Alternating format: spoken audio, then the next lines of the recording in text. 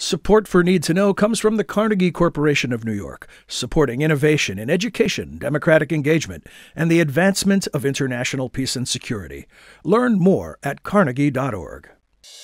Welcome to the Need to Know podcast from the Wilson Center, a podcast for policymakers available to everyone. Always informative, nonpartisan, and relevant, we go beyond the headlines to understand the trend lines in foreign policy. Welcome back to Need to Know. I'm your host, John Molesky. Well, the 2022 United Nations Climate Change Conference, or Conference of the Parties of the UNFCCC, more commonly referred to as COP, is just wrapping up. It's the 27th UN Climate Change Conference, this time being held in Egypt, and it's coming to a close today as we speak, and we're joined by one of the attendees. He is Wilson Center Latin American Program Fellow Raoni Rajao. Hi, Raoni. Great to see you. Great to see you, too. And when Raoni is not at the Wilson Center or attending COP, he's an associate professor of environmental management and social studies of science at the Federal University of Minas Gerais in Brazil. And he is attending, I think I've done the math correctly, Raoni, I believe this is your eighth attending a COP since 2014. Is that correct? Yeah, almost. It's seventh because we didn't have a COP during the COVID pandemic, but except for that. Pandemic throws off all math, doesn't it? So just give me a sense of, is it ending with a whimper or a bang? What's your sense of this particular meeting? Well, so far it looks as more as a whimper, mostly because this is a technical COP in which developing countries have tried to push for stronger compromises from the rich countries in terms of finance. And it's not clear that's going to happen. What I've heard, some of my contacts is that yesterday evening, so to see how dynamic things are, the EU has come up with a new proposal, especially in relation to a mechanism called loss and damage, which is a sort of climate insurance whereby rich countries would pay poor countries when they're struck by natural disasters linked to climate change, such as the ones we have seen, for instance, recently in Asia. And then, of course, we have this issue, this kind of tug of war, where the developing countries would like to have money on the table, and the developed countries would like to have more guarantees, details, or just push the decision forward. It all comes down to who's going to pay the bills, right? Ultimately. So I'm going to backtrack and ask you just to set the general scene for us. So, what happens at a COP conference? And is there a lot of activity on the sidelines? That's often what you hear about in things like the G20. Give us some sense of the dynamics that you encounter. Okay, so I am at the COP, the Conference of the Parties, and that's basically the annual meeting whereby the main decisions related to the United Nations framework for climate change happens. So basically, just to give a parallel to a country's set of laws, you have the EU main declarations usually done, such as the Rio 92 or the Rio +10 or the +20, where the main objectives for the world in terms of environmental issues is put forward. Back in '92 in Brazil, during the so-called Rio 1992, which was the '92 UN Environment and Development Conference, it was decided that the UN would create a new body called United Nations Framework Convention for Climate Change, UNFCCC, and that's the space where different countries convene in order to set out how to accomplish the objectives of the initial convention signed in 1992. And that initial convention had already set out the objective to globally reduce greenhouse gas emissions in order to avoid the warming of the planet, which is basically the process that causes climate change. We had then over the years important landmarks such as the Kyoto Protocol in the end of the 90s, and then more recently we had in 2015 the Paris Agreement. And so basically, let's say those, the protocol and the Paris Agreements are the pieces of legislation, or the laws, and then you have that big piece of legislation that you need to have the detailed legislation explaining how they are going to be applied specifically. So what has been debated since 2015 are mostly the finer print detail of how those objectives are going to happen, and who's going to pay the bill, and how, and to whom, and how that's going to be accounted, and other technical matters. Depending on who you're speaking to, no COP would mean that the situation with climate change is measurably worse globally. But then others say, well, it's a lot of chatter, but not a lot of action, and that the goals are not ambitious enough. What is your sense of that debate? Well, they are both true in many regards. There has been an attempt. Actually, the initial design for the climate conference and for this international mechanism was to basically make a global accounting of how much is needed in order to avoid climate change, and then top down impose on the countries what they should do. And that was pretty much the way the Kyoto Protocol was designed, and that established, for instance, that the different rich countries have to reduce more or less 10% of their emissions in relation to 1995. However, countries have not done a lot of that, and especially the United States was a big flop in that regard, because even though it agreed at the convention to the Kyoto Protocol, then U.S. Congress failed to ratify the Kyoto Protocol. And that's why when we moved forward in 2009, we tried to reach out a new agreement in Copenhagen. That was a big failure because basically the poor countries wanted also that kind of top-down approach, and while at the same time poor countries did not want, especially the big emerging economies such as China and Brazil and India, did not want to have that top-down approach imposed on them. And so that's why one of the main reasons why it was not possible to reach an agreement in 2009. And then finally in 2015 it was reached an agreement. However, it's a mechanism which is very voluntary. So every country basically proposes its own targets, and then with a promise that those targets are the best at what they can do, which is of course a matter of debate. Sometimes they propose targets which are not very ambitious, but then that's part of how the current international framework works. So 27 times COP has taken place. It's the 30th anniversary of the adoption of the United Nations Framework Convention on Climate Change, and this is your 7th go-round. Is it possible to kind of gauge the feeling, the atmosphere, the zeitgeist?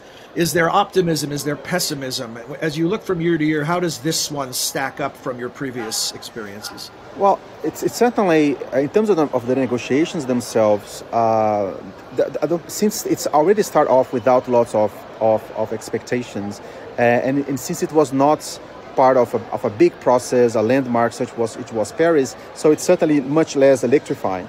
And also, in the end, while people really would like to see COPs as the space where big decisions are made, they often, the big announcements are now happening more on the sides of the COP rather than inside the negotiations themselves. Because we have to remember that all the rules which are being agreed here must be agreed in consensus. So sometimes the slower mover kind of sets the rhythm for everybody else.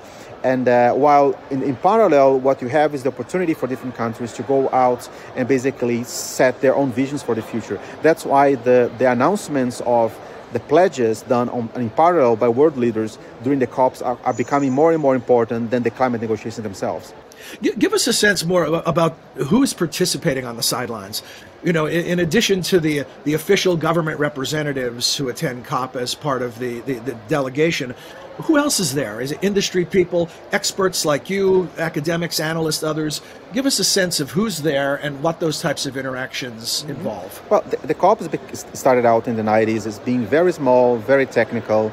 And then you started to see some people from civil society that would basically come here to ask their governments, to ask basically the world and the decision makers to move faster in relation to climate change. But over the years, it has become a big, business conference. So you don't not only have the NGOs, but you have leaders, you have people from industry. Actually, there is a recent report by NGO actually analyzing the growing presence of lobbyists from the fossil fuel industry coming to COPs, and then you have different debates happening in parallels that want to influence mainstream discussions. For instance, there is a very strong push from the fossil fuel industry to present the transition from coal to gas as a climate solution, which is something that a large part of the academic and the scientific community and the NGOs would not like that, because it's still a fossil fuel nevertheless. So you have, even though it emits less than coal. So you have those different debates taking place in parallel, and quite often those debates end up becoming central pieces. And that's why nowadays you have the negotiations themselves, which are more or less the same size, and then you have this mushrooming space for civil society and for parallel events taking place on the sides. Nowadays, COPs are cities. They are really huge. You get lost very easily amongst they stand from different countries, companies, associations, as they try to present their own view and do the advocacy for their own positions. What you're describing sounds a lot like a legislative process in just about any governing body on the planet, with lobbyists on the outsides and industry and other people having their say. And you talk about the city and the size of this thing, but then a notable person not there, one of the protesters who's become a face of the anti-climate movement, if that's the right terminology, I know it's not, Greta Thunberg. And I know there still have been protests. But what's happening there on the sidelines as it relates to people who are protesting what they would call a lack of effective government response? Yeah, you have different movements that have been historically active here. Maybe the most important one are the ones linked to climate justice. And so, for instance, every morning, as a way to kind of remember negotiators about what this is all about, they meet outside, and then they would shout out things such as we want climate justice now, and to just emphasize the importance of that. You might have then historically changed from COP to COP, but for instance, at some point in some COPs they were distributing vegetarian sandwiches just to advocate for people to eating less meat and switching to a vegetarian diet, or deforestation-free chocolates, to call attention to the people of the importance of monitoring forests and avoiding the contamination of deforestation in cocoa and cocoa supply chains. So you have those different activities taking place more in the public, and then most importantly, you have these spaces dedicated by the different countries and by the different organizations to advocate their perspectives. So we've talked about who isn't there, and let's talk about some of the people who are there. In particular, the new president of your home base, Brazil, the return of President Lula, who has made quite a splash and is saying he wants to be a climate leader, a climate champion. Tell us about Lula's presence at the conference, what he's announced, and what the prospects are. Yeah, first of all, we must clarify that it's a very odd position because Brazil just won the election, but he's not the president. And he's president-elect. Right. And nevertheless, he was officially invited by the president of Egypt, and he was given to him actually a chief of state treatment. I took a picture myself of this little detail, the car in which he was driven to the COP, which is actually a very nice car, but with the flag of Brazil just on the tip of the car, as it's usually the case of chiefs of state. And also the following around him was impressive. There was an article in one of the main newspapers, I believe it's Reuters, that was saying that Lula got a rock star treatment here at the COP, and I'm an eyewitness of that. Especially because Brazil, it's a very central country when it comes to climate issues, especially because it hosts the largest tropical forest in the world. And as some of usually put it, when it comes down to forest issues, Brazil is Saudi Arabia. You cannot avoid talking to Brazil and really having him engaged. And for the last 4 years, Brazil had basically become a much harder actor to deal with, especially in the first 3 years of the Bolsonaro government,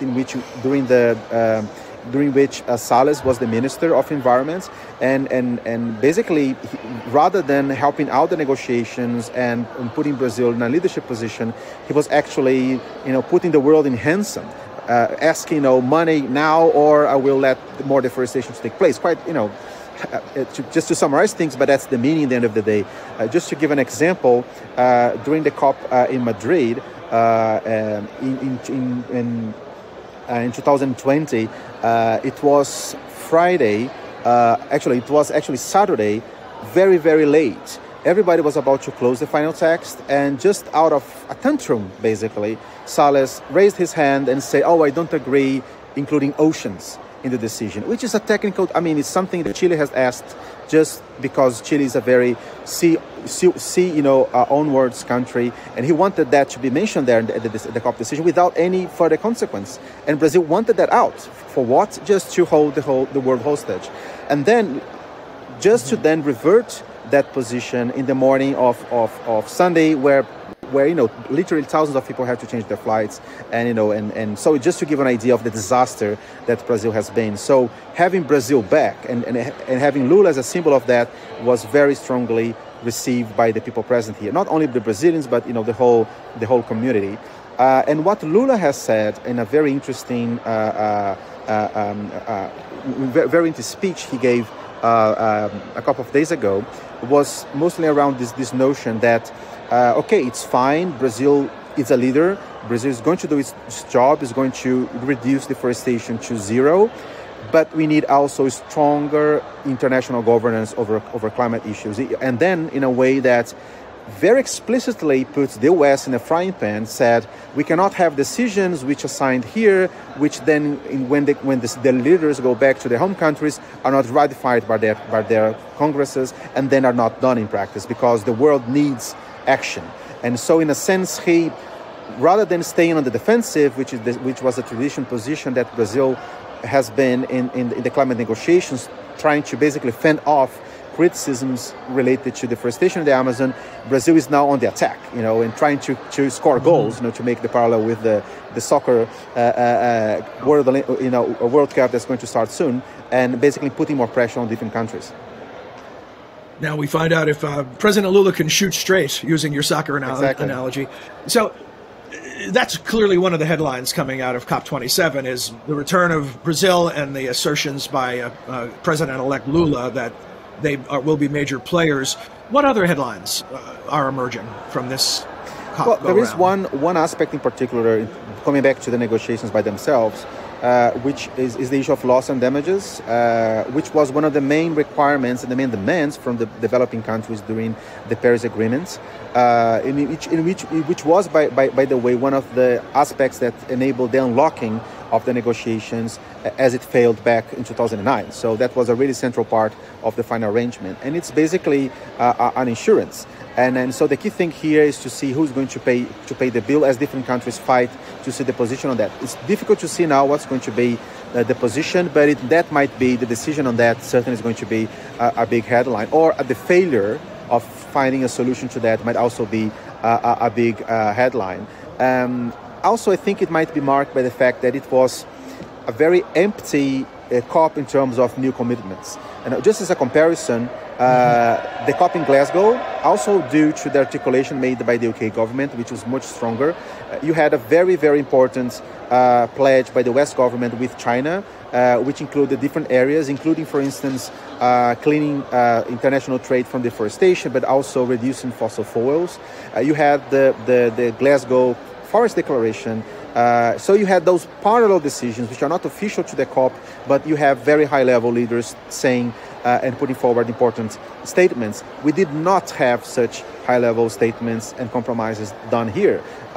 Basically, just what Biden has come here to say was basically to show what has already been decided in the West with the Inflation Act. And so I think that this COP probably is going to be marked also by this lack of action, I would say. So what will happen in the final hours as we sit and record this discussion? You're at approximately 5:30 p.m. Egyptian time, and I'm sitting here at 10:30 a.m. Washington, D.C. time. And this is the official last day, or at least the advertised last day. But it's not uncommon for these things to spill over into the evening or maybe even to the next day. What is your sense of the momentum right now? Is it, you said it's sort of a bit of a whimper versus a bang. Is that it? Will it just peter out, the clock runs out and it's over and everybody goes back to their home country and gets to work? Or is there still a chance that there could be some surprise or something significant in the final hours? Well, right now, the more technical decisions, the more inconsequential decisions, or the decisions in which there's more consensus have been already decided, and that usually slowly becoming part of the bigger COP decision. So you have this sort of like in Congress, you have the committees deciding on specific issues, and then those issues are pushed up to the bigger COP decision. And right now, what you have is the host country, so Egypt, aided by a selected group of countries, basically trying to negotiate, the key points and the most, let's say, red lines from the different countries in order to try to find a solution, so basically a text that is good for everybody. And then as they basically reach that kind of text by talking to this subgroup of countries, then the text is presented in the plenary. Which right now, as we talk, I'm just, the plenary of the COP is just behind me. All the delegates are sitting there just waiting for the presidency of the COP to present this text. And then you have the reaction of the different countries in relation to that text. So what we might see quite often is basically the countries either accepting that or, for instance, rejecting, and then that requiring further discussion. What might also happen is a situation where almost everybody agrees, and then you might have one or another person or country which is not as central, let's say, as US, China, and then which might be against, and then sometimes people close an eye to those protests and quickly just go through, oh, so everybody agreed, and then there is a round of applauses, and everybody goes home. So you also have that kind of, as the final objective approaches, this rushing off, just to avoid that minor criticism might block an agreement where most countries are very keen to accept. Yeah, the term herding cats comes to mind. It's how difficult it is to get everybody to march in lockstep. Before we close, I want to ask you about the host country, Egypt. How has it done? This is, as you said, it's a city. It's a major undertaking. And people coming in from all over the world. How has the host nation done on this COP? Well, I'm not hearing anything particularly negative about the performance, but neither particularly positive around the performance. What I understand is that the UK, as the country that has hosted the COP for the last moment, for the last year, has been helping out also significantly as they were handing over the bastion to Egypt, and but also I think the COP in Egypt was actually mostly marked by the protests from activists, because as we know, Egypt is an authoritarian country, and there has been actually different arrangements, for instance, to allow protests inside the COP. So in that sense, COP has become an exception, sort of a big embassy within Egypt. But outside the streets, you see a lot of policemen, you see people checking passports, nationalities, and also as I understand, there has been different arrests of protesters here, especially in relation to asking, for instance, for the release of political prisoners here in Egypt. So I think that has been also one of the tensions we have noticed in relation to the host country. But overall, has been a quite smooth conference. It's a beautiful country, especially Sharm el-Sheikh. The food is great, so I think most people are happy about the event here. Well, Raoni, thanks very much for taking some time from your attendance at the conference to give us this insider look and give us this sense of the texture of what's going on. Thank you. It was a pleasure. And safe travels. We'll see you back in D.C. See you soon. Okay, thanks to our listeners as well. Hope you enjoyed this edition of the Need to Know podcast and that you'll join us again soon. Until then, for all of us at the Wilson Center, I'm John Molesky. Thanks for joining us.